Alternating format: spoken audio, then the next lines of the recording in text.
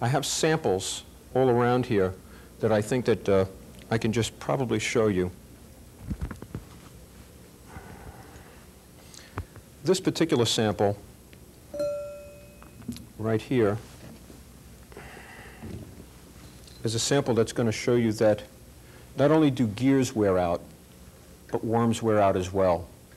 And unless you really look a step further, okay, into the gearbox, and not just looking at an inspection cover up on top, okay, but go a little bit further, go a step further, spend an hour with that machine, drain the gear case oil out, and take a look at the worm. There are many worms that do wear out, and sometimes the gear, or the bronze, is a little bit harder than the worm. We have seen situations like that, where it's actually a chilled, what's known as a chilled bronze, which is really tough stuff. And for some reason or another, the worm shaft material may have been a little bit on the weaker side.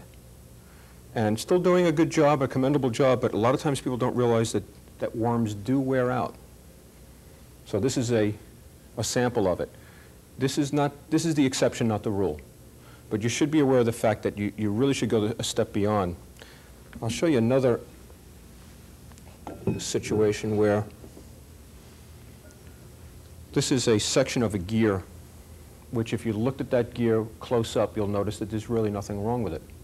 So if you were going to inspect this machine, you'd say, well, hey, that gear looks all right, nothing wrong there. But lo and behold, down below,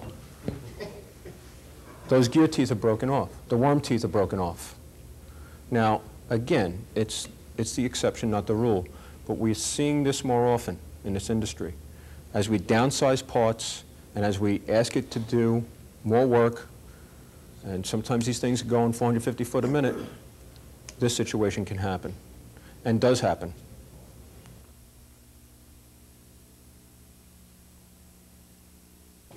What I've been told is it sounds like there's a bad thrust bearing in the machine. I've heard that from a number of people when they send in the worm and gear. But this is a very hazardous situation. Okay, you could have a free fall situation. Someone could really get hurt. I just bring it here to show you that this could happen.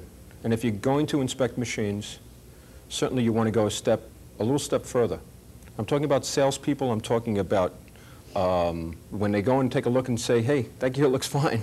You know, they're not looking below. And I think it's worth the extra time if you're going to be taking on a contract or you're going to be quoting something to look a little bit deeper into it. I would say this is more prevalent in the faster machines. Sometimes after they do a 5-year test, full load test on equipment where there's a sudden impact, it might have a bearing on breaking those gear teeth. Not always, but possible. Did that machine run after? It ran. Oh, absolutely. And I dare say that there are some machines that are out there that are running like this. And you really have to be aware of it. You should really look into it. And people have changed thrust bearings, the noise didn't go away. And they might change something else on a motor or whatever. But I would think that one of the quickest ways of determining whether or not the integrity of the gears or the gear teeth are fine is to just take that, drain the gear case oil, take that inspection cover off. That's the way it used to be done that way. And as time does not permit us to do things properly sometimes, you put it off and say, well, hey, things look okay. But just be aware of it, okay? Again, the exception, not the rule.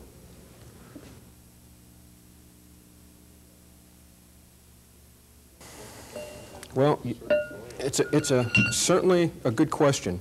But when I put this in, it's actually meshing with some of the gear teeth that are not doing the work. And it's preventing it from actually moving. So there's no indication that you have any backlash in the machine, because no matter where you put it, that gear tooth is meshing, okay? But where all the pressure is usually down below here. So what's carrying this whole thing are some of the teeth that are in a different area. This is a sample of a very old style worm. This is known as a single thread worm. If you notice on one revolution, okay, on one revolution it went one thread, okay, or it went a certain amount of movement. This would be known as a single. This particular one is a double lead or a double start. You have a start here and 180 degrees from it is another start there. So if you went around and followed it, you'd see that it actually moved 2 teeth in 1 revolution. The faster machines, for instance, this might be a 200 foot a minute machine, and this might be a 100 foot a minute machine. And a 300 foot a minute machine would have probably another start, depending on the number of teeth and the ratio and how the manufacturer made it. Here's another example. This is came out of a large old Otis machine. This is a 4-start.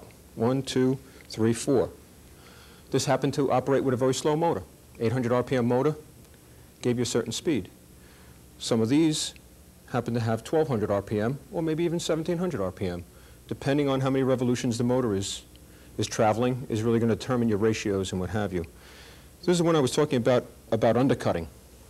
This was a poor job in undercutting. I don't know if you can really see it that well, but you see all kinds of chatter marks and what have you. This was done on just a regular engine lathe. And it chatted it up so much and made those gear teeth or worm teeth so bad that it couldn't operate properly. But it is a demonstration, or it could be used as a demonstration to show you what undercutting is and what we try to do. They turn off the OD, and then they undercut on the inside, and then they drop the gear teeth in a little bit further. So you have more clearance. Okay. Another area, while I've got it up here, this is an area that had been metal sprayed. I don't know if you're familiar with that at all, but metal spraying has its application. We're not an advocate of metal spraying, but if it does fail, it does wipe out a lot of the components, whereas if it was just a piece of regular steel shafting and it scored up, it would just score up. In this case, pieces of metal flake off and really do some destruction. Sometimes that stuff can come in and get into the gear teeth as well. So you should be aware of the fact that metal spraying doesn't always have the best application with elevators. Motor shafts may be a little bit better, but there's a lot of loading on worms, and that loading certainly affects what kind of strength you've got in this area.